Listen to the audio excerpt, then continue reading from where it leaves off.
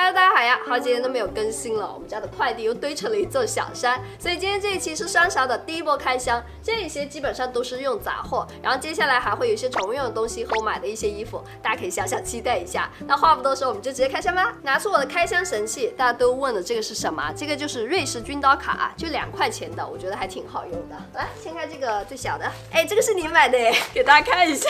郭先生特别喜欢买这种掏耳朵的东西，这个还不是你需要，我需要，我确实需要，因为我每年要在采耳这个项目上面花很多钱，真的很多钱的那一种。我真的去的特别频繁，我很喜欢那种采耳的感觉，所以郭先生就给我买了一个这种可视采耳器，让我在家里也可以掏。因为我自己是个油耳朵嘛，所以特别容易就是有那个油在里面，我就需要看一下耳朵的状况。你看，我按到了。其实我之前买过一个，它那个前面那个挖耳勺不是很舒服，而且它有一点点看起来没有那么清晰。我觉得这个看起来还不错哎。现在这个像素更高，1亿像素吗？把我的耳朵看得明明白白的。我觉得这个就很适合给家里一些老人啊、小孩看一下耳朵那个干净状况。你不一定要自己操作，但是有这个摄像头，你能够连上手机，至少你能够看到说耳朵里面的基本状况。可以选择是去医院还是怎么弄？我建议大家如果有问题还是去医院比较好。这个就只是自己就是看一下里面是不是有一些比较大一点的可以掏出来，但那种很细微的就不行。但郭先生也给我买了个神器，待会儿给你们看一下，你知道吗？这个是我们那个采耳师给我们推荐的。我买的不是那一家，不是那一家呀？对，另外一家。你为什么不买那一家呀？那家太贵了。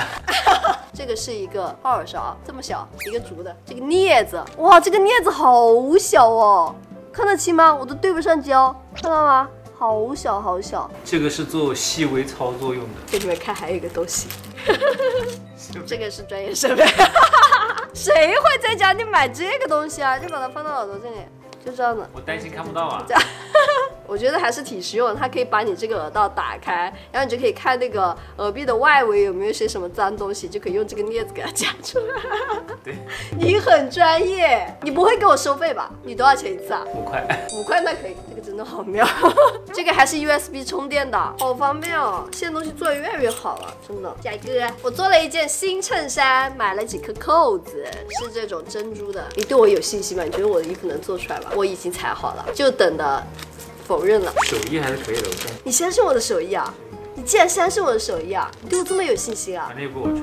你这个话说出来就有点不太负责任。好，接下来这是什么东西？这个我是真的很期待。大家放心啊，今天我这些快递全部都消杀过了，我把它摆在我们家的玄关，一个一个喷，真的花了好久时间。你看，这个我好喜欢哦，因为我那个炭夹看着不高级，给你们看一下，我就可以在野外用，你知道吗？夹树叶。捡垃圾，捡垃圾，回收回来卖钱。来，我把我的猫夹起来给你们看一下。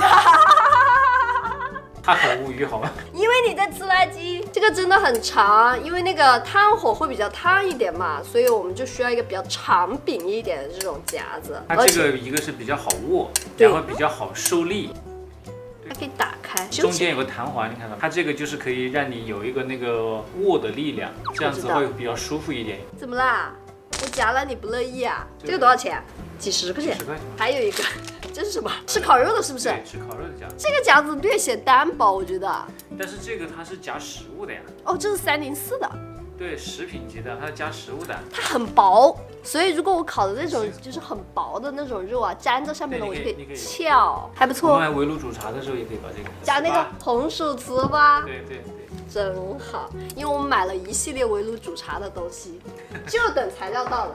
它这个还有一个皮套呢。只有2个吗？还有一个忘记了，这个是我选的啊，这个要拼的啊。这是加长款，它就接在我们那个气罐上，就点火啊，或者说你煎牛排想要直接喷。你知道我为什么会笑吗？我当时买这个的时候，我想说这个很好，但我拿出去很像杀猪的，就是卖猪肉的。卖猪夹的。这个真的很好笑。你可以承接小区里面的炭猪吗？业务。因为它就是那种喷夹，然后它这里有个口子，就可以连上我们那个气罐，然后还有一个转接头，这个就很方便了。你看这么长，就不怕烫到手了，我就滋。喷火。所以大家去野外的时候，就是要注意用火安全，就是一个是要注意自己安全，另外就要注意环境的安全。好了，这个很好，很成功，这个摸起来手感很好，你摸一下。是吧？这个好像也才100多块钱。其实我说实话，户外的东西真的都不便宜，随随便便一买就好几百。但是它这个牌子的挺多的，山之客是吧？山之客我买了很多东西啊，像我们那个椅子也是山之客的呀。然后下一个，好快就到了，1天哦。这个是我们新买了一个大疆的领夹式话筒，麦克风。其实大家看博主平时就是收音的时候用的设备，基本上都是那个罗德的那个领夹麦，那个其实我也有。这个1拖2的贵一些，1推1的便宜。1拖1的我们有2个，但是如果我们要1拖2的话，我们就需要带个大的主机，就觉得不方便，所以我们就买了一个这种大疆的。大疆的功能拓展比较好一点。我还没有仔细看过这个是郭先生挑的，它一打开就马上显示它的电量了。这个好小哦，你看，我就平时可以夹在这个位置，比如说我夹在衣服上也可以，夹在帽子上也行，或者夹在我这个领结。但是夹的领结它不是，你看刚刚那个领子不是掉下来了吗？对，不合适，对不对？那怎么办？上面有个小磁片。啊，我看到了啊，这个磁片好大劲啊！啊！但是它还是有一点点重，我觉得。那我试一下夹在我这个厚一点的卫衣上面，哎，也还可以哎，吸力也比较大哎，这样子就不会把衣服弄得变形。还挺好的。然后刚刚打开它这个里面显示可用电量是15个小时哎，这还没有充满电哎，它充满可以用多久？单个发射器说5个小时以上吧。给你们仔细看一下，这个真的很好用。你看它打开这个地方就会显示它电量，而且它全部都是触屏显示的，就操作很方便。然后它这个主机上是带了一个这种小卡扣，就可以把它卡在我的相机上面，而且它是这种1拖2的，因为我之前那个吧，就它那个主机特别的大，带在身上也特别不方便。但这个你看，它明显比那个罗德的要小很多，而且它还有一个这样子的防风的这个毛毛，我觉得这个很好，因为它这个卡得很紧。我之前那个呢，就是每次我走一走，然后那个毛就掉了。那个好像就是罗德第1代的一个 bug。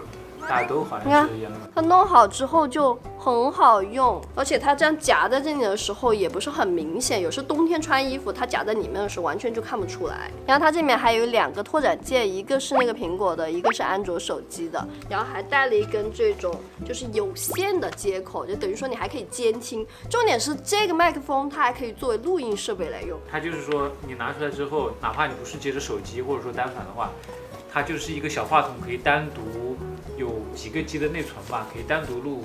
哦，它还有内存啊，我以为它只是能够录音而已。它里面有很多功能，包括它还可以录一个低帧的那个音轨。我看到了那个，我看到测评了，就是它有一个高频、低频的，然后到时候我们在后期制作的时候，它那个音轨就可以调整。就是一开始录的时候，正常的音量的时候是过爆了，有爆音的话。你可以选择那个低音的那个，而且我觉得它这个盒子就很方便，就像我们平时那个苹果的耳机啊，它就是放在里面就可以充电，就一个充电仓。后面那两个替换的，它是插在那个接收器上的，你要把它拿出来，给它把后面那个夹子给它推出来。哦，你这直接可以插在手机上。诶，我试一下。平常大家如果不是用单反在拍视频的话，用手机在拍视频也可以用这个收音。然后我就把它接在我这上面。对，所以我用手机拍的时候，比如说大哥拿着我的手机在给我拍，然后很远距离都能收到我的声音。对。然后如果1拖2的情况下，我们走很远，他的声音、我的声音都可以很清晰的听到。所以这也是促使我们重新买了一个这个麦克风的原因。其实我们家的麦克风真的很多，有定向的呀，有这种就是有线的，就是那种小蜜蜂一样的，还有这种1拖2的，还有那种1拖1的。哎，我们各种都试过了。如果大家对这个有点感兴趣的话，可以稍稍问我一下。虽然我也不是那么的专业，但是还是有一点点小经验分享给大家的，哈哈。接下来这一个是郭先生强烈要求买的，这个是你从去年喊到今年的，我直到现在才给他买。华夫饼的这个锅，好小啊，这比我想象中小太多了吧？这个我还不太期待，这个是你喜欢的，我喜欢，但是这个我不太期待，我希望下面那个。当当，看出来了吗？竟然是鸡蛋仔鸡哦，它这个好袖珍啊！我感觉它每一颗好小哦。小就小点吧，没关系，小就小，反正便宜。这个才40几块钱，我觉得好便宜哦。它摸起来还挺厚实的，我觉得。哦，然后它还可以这样箍住，然后这样那个就不会膨胀开来了。你看它们俩对比起来，这个华夫饼好小哟，真的只够我一个人吃。我都已经想好我接下来的菜单了，就华夫饼上面搭配巧克力酱，还有蜂蜜，还有果酱，还有奶油，然后这个鸡蛋仔，然后我中间想夹那个麻薯，然后红豆、葡萄干，还有那个葡式蛋挞。我觉得我接下来可以开一个小吃摊，就叫张哥小吃摊。先把这门技术练会了，然后老了就不怕失业，又可以出去摆摊。不让我炒蛋炒饭，我就卖鸡蛋仔。真好，这个好可爱，我觉得有小朋友的家庭一定很需要这个。好了，接下来大家就可以期待一下我下一期的视频，应该就是张哥小吃铺开业了。但我发现一个问题，它这个鸡蛋仔不圆。对，它不圆，我觉得它好小，真的是椭圆的。确实是椭圆的，看出来了吗？好多家都没有货。是圆的，我的为什么是椭圆的？你这个被压坏了。哎呀，这个是我强烈要求买的。这是什么？哎，这个是不是要冷藏啊？只能冷藏15天。看出来了吗？这是豆腐。我现在在网上买豆腐。这个应该是那个叫什么？贵州的烤小豆腐。哎，他已经帮我切好了耶。是那种很薄很薄的，围炉煮茶马上搞起。你们看，我买了这么多，这有多少片啊？这个有200小片，然后买2包400片，因为我觉得2包豆腐应该一下就吃完了吧。我这个是给公司小伙伴们一起准备的，然后他还给我配了调料，配了2包的那个贵州的烧烤辣椒面。反正我们家还有那个云南的蘸水和六婆的那个辣椒粉，所以我觉得这2个搭起来应该很好吃。哎呀，这个是我在抖音上买的，我最近在抖音上买好多吃的，因为我每天刷别人视频，我都很想吃东西。因为我最近就是牙疼，然后有点小感冒，你们应该听出来吧，我有点鼻音，所以我看到所有东西我都想吃。我已经在家里喝了大概有5天的汤了，我每天就是排骨汤、鸡汤，各种汤混合着来。这个是那个手打小糍粑，我也不知道这家好不好吃。这个是哪里出的？这个也是贵州的，我买了湖南的，还有四川的，还有贵州的。我就想试一下哪一个省的这个糍粑最好吃，看谁能赢。煮茶的时候可以烤一点。对，我就看到别人围炉煮茶的时候煮的那个，就烤那个糍粑，不，然后焦了之后，对，中间那个，我买这家还送了蜂蜜和黄豆粉，这个是熟黄豆粉，我觉得不沾黄豆粉好吃。可能你习惯了白糖，但人家可能传统的就是沾黄豆粉。等我试了就知道哪个省的赢了。